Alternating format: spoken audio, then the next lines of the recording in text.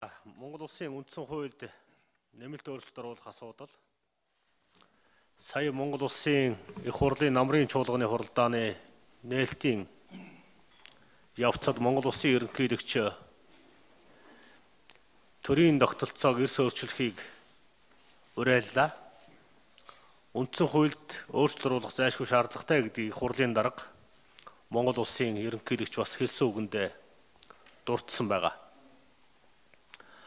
Арчилсан намын бүлэг 1992 онд баталсан үндсэн хуульд өөрчлөлт оруулах, засаглалын тогтолцоог боловсронгуй болгох цаг нь болсон гэж үзэж байгаа.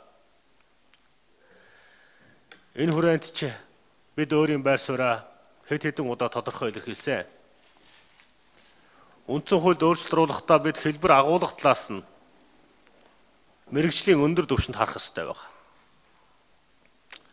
Яг одоогийн хууль эрх зүйн тогтолцоогоор үндсэн хуульд нэмэлт өөрчлөлт оруулах 3 арга зам байна. Нэгдүгээрт Монгол улсын үндсэн хуулийн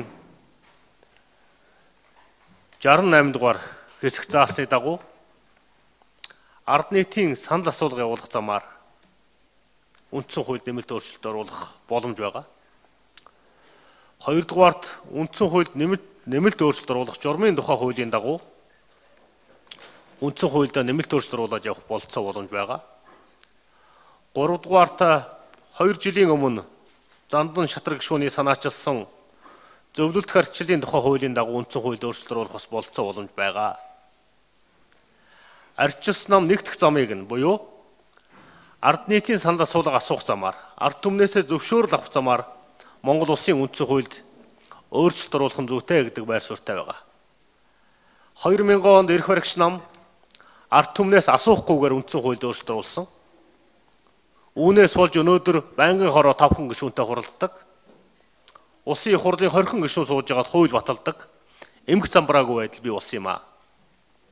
Үндсэн хуульд нэг нам хүч төрж хулгайн замаар өөрчлөлт оруулж болохгүй гэдэг байр суурьтай байгаа. Ард түмнээсээ асууж, ард түмтэйгээ ойлголцож, мэргэжлийн өндөр түвшинд судалж байж өөрчлөлт оруулах нь зүйтэй гэдэг байр суурьтай байгаа. Өөрөөр хэлбэл ард нийтийн санал асуулга явуулах замаар Монгол улсын үндсэн хуульд өөрчлөлт оруулах нь зүйтэй гэдэг байр суурьтай байгаа.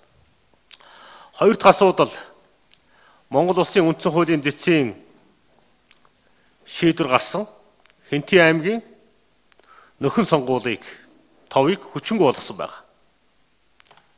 Цэцийн энэ шийдвэрийг арчилсан намын бүлэг хууль зөрчсөн шийдвэр.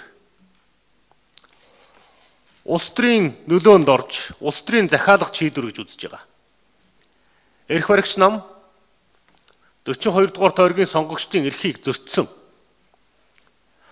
Монголын нийт ард түмнийг доромжуулсан ийм шийдвэр гаргалаа гэж бид харж байгаа. Үндсэн хуулийн дэс аливаа шийдвэрийг гаргахдаа үндсэн хуулийн суурь зарчмуудаа суурь үзэл санаагаа хамгаалж шийдвэрээ гаргах ёстой. Иргэний сонгуульд оролцох, сонгогдох эрх бол зам ёсны эрх юм аа. Суурь эрх юм. Үндсэн хуулийн дэсийн шийдвэр бол суурь эрхийг баталгаажуулсан шийдвэр байх ёстой. Түүнээс ус иргэнийг суурь эрхээс нь салгасан шийдвэр байх ёсгүй. Улсын их хурл 76 гишүүнтэй үйл ажиллагаа явуулах ёстой. Өнөөдрийн байдлаар 75 гишүүнтэй болцоод байна. Эрэмдэг зэрэмдэг болцоод байхад 42 дугаар тойргийн сонгуулийг хойшлуулж үндсэн хуулийн дэс эрх баригч намын захиалгаар ийм шийдвэр гаргасныг арчилсан намын бүлэг завхрал гэж үзэж байгаа. Хууль зөрчсөн үйлдэл гэж үзэж байгааг илэрхийлье. Тухайлбал Цэцийн шийдвэрийн үндслийг би та бүхэнд хэлж өгье. Төрийн жинхэнэ албан хаагч сонгуульд оролцохоос өмнө тодорхой хугацааны өмнө чөлөөлөгдсөн байх ёстой гэдэг салбар хуулийн заалтыг баримталж Цэц шийдвэрээ гаргаж байгаа. Энэ салбар хууль нь өөрөө үндсэн хуулийг зөрчсөн хууль байна. Цэц салбар хуулийг барьж шийдвэр гаргадаг юм аа. Цэц үндсэн хуулиар барьж шийдвэр гаргадаг юм аа гэдгийг хэлхийг хүсэж байна. Тэгэхээр энэ Цэцийн гаргасан шийдвэр 42 дугаар тойргийн сонгогчдын эрхийг зөрчсөн шийдвэрийг арчилсан намын бүлэг хүлээж авах боломжгүй гэж үзэж байгааг илэрхийлье.